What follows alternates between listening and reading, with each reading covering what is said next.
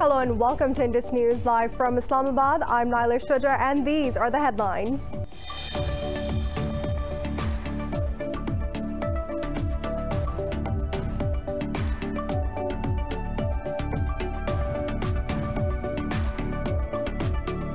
President-elect Joe Biden says he wants to restore the soul of the United States, vowing to unify the country.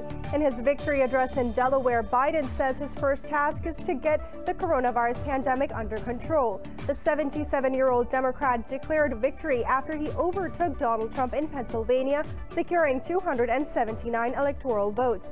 Kamala Harris has made history by being elected as the first female, first black, and first Asian American vice president-elect. Trump refuses to concede defeat, saying the election is far from over and it will be decided by the courts.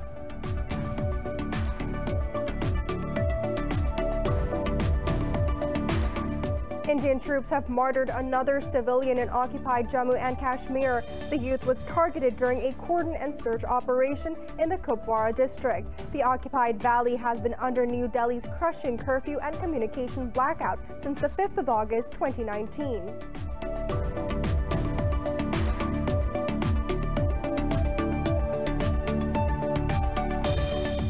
Turkey says Armenia must withdraw from Azeri lands as it is occupying in the Nagorno-Karabakh region. In a phone call, Turkish President Tayyip Erdogan urged his Russian counterpart, Vladimir Putin, to bring Armenia to the negotiation table.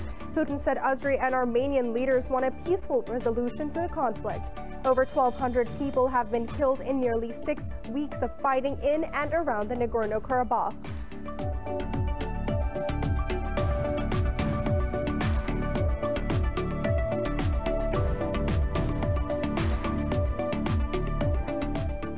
Voters in Myanmar are casting their ballots in the country's second general election since the military ceded absolute power in 2011.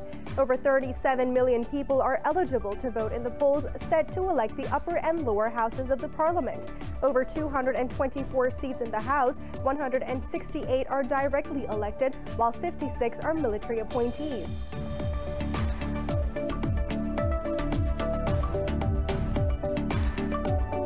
France has registered record over 80,000 daily COVID-19 cases, with tally crossing 1.7 million.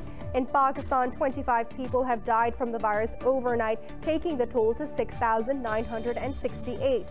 Pakistan's caseload tops 343,000, with over 1,400 new infections since yesterday. Globally, the virus has claimed nearly 1.25 million lives and infected 49.7 million people.